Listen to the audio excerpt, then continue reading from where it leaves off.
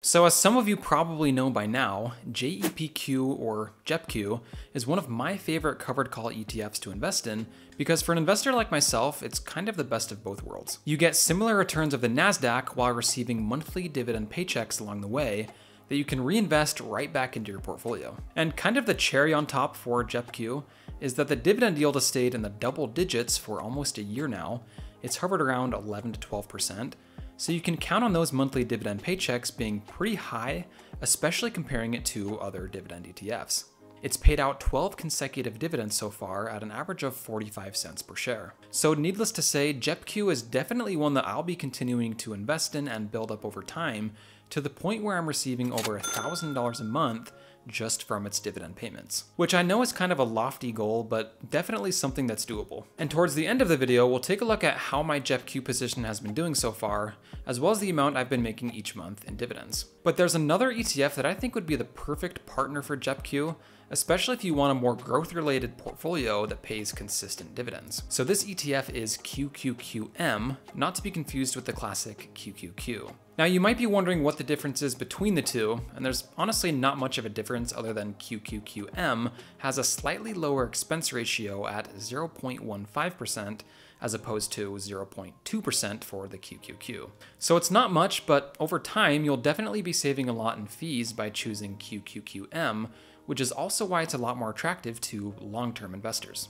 It also has a slightly higher dividend yield, currently at 0.64% compared to 0.57% for the QQQ, which actually makes its total return just marginally higher. So we now know that it's extremely similar to the QQQ, but has those few fairly small factors that make it just a little bit better of an investment. We also know that it's going to be very tech heavy since it tracks the NASDAQ 100. So with that being said, let's take a look at what's inside the portfolio. So as you can see, the top 10 holdings consist of the Magnificent Seven, and they make up just about 50% of the portfolio, with Apple being the largest holding there at the top at just under 11%, with the other 6 stocks all being under about 10% of the portfolio when it comes to weight. And with it being a NASDAQ 100 ETF, it's going to be a little more volatile than an S&P 500 ETF like VOO or SPY, but the long-term growth is definitely there for QQQM. When it comes to its growth, so far this year it's up over 40% year to date, including dividends, outperforming the SPY by over 20 percentage points.